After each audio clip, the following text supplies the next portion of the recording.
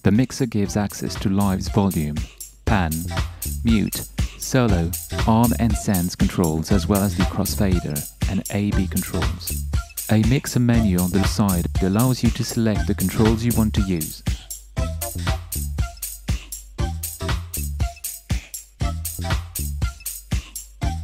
By tapping the mute buttons, you can mute, unmute the corresponding tracks. By dragging the buttons left and right, you can scroll through the tracks of the live set. You can increase or decrease the amount of tracks in the view by using the zoom buttons in the bottom bar. Next to zoom, the icon shows if relative faders mode is activated or deactivated. In this mode, the faders will not jump to the position of the finger, but will increase or decrease relatively to the amount the fingers moved. The 0 dB lock prevents your volume faders from going over 0 dB. If the icon is turned blue, 0 dB lock is active. The last icon in the bottom bar hides the mute buttons from the track sections and resizes the faders accordingly. Note that if the mute are hidden, you will have to use Clips or Devices module to scroll through your tracks.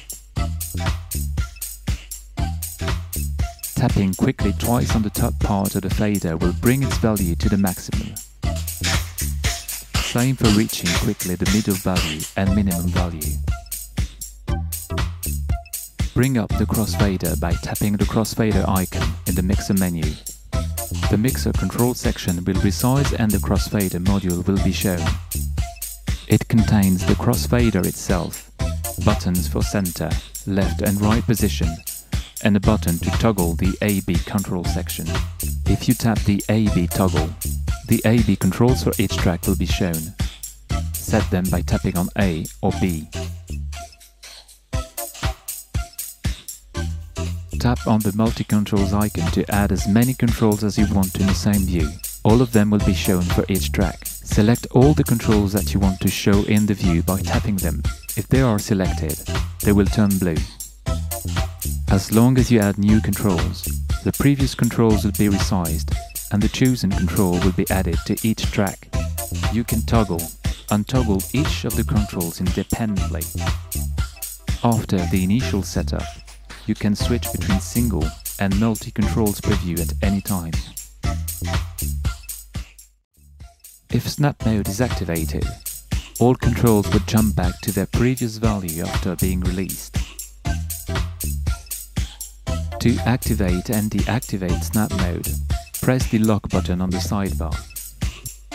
Snap mode can be quantized and synced to the current tempo. To apply a quantization, open the transport bar and tap the quantization menu icon, then set a value.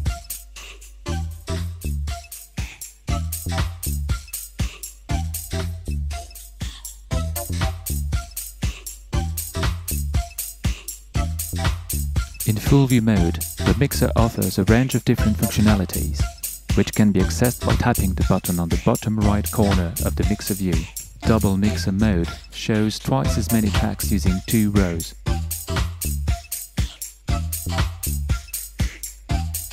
Dual mixer mode shows the same area of tracks with separate controls for each module.